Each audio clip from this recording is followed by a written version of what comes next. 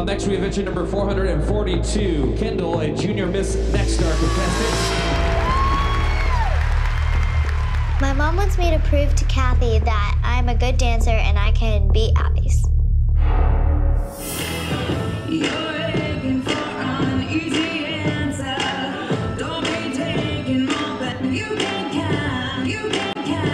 What's wrong with her music? Kendall goes on stage for her solo. The music comes on and it starts to skip immediately.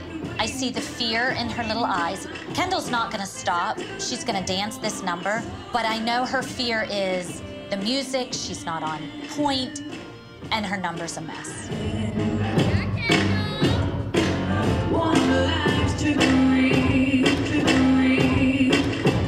I'm sitting here watching Kendall's dance and it's very flatlined. Kendall has taken none of the corrections that I have given her. She's not performing, she's not sharp, she is definitely not making eye contact with the judges. Her solo is just mundane.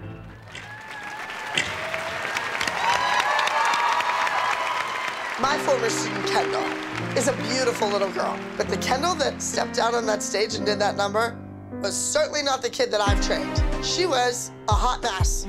What did Cathy have her doing? All I know is she's wasting a whole lot of time in a car driving to Ohio when she could be in my studio training. Let's face it, Jill, big mistake. Big. Jill, it's not a big deal when something like that happens because I'll tell you why. To whom? It's not a big deal. To a 9-year-old little girl or to... Well, you didn't let me finish. Okay. Had Cathy taken a little more time with Kendall, none of this would have happened. I know. You can't humiliate her over and over and over. I know. What is wrong with me? I know.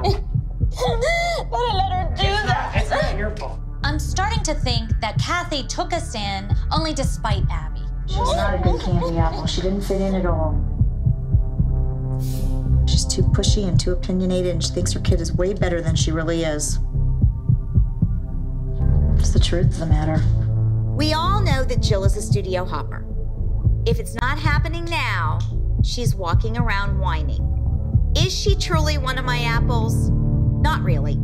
She's definitely an outsider looking in. She's just a little girl who wants to dance. Abby can't freaking look at her. Cathy could care less about her. No one cares about the kid. This isn't what it's all about.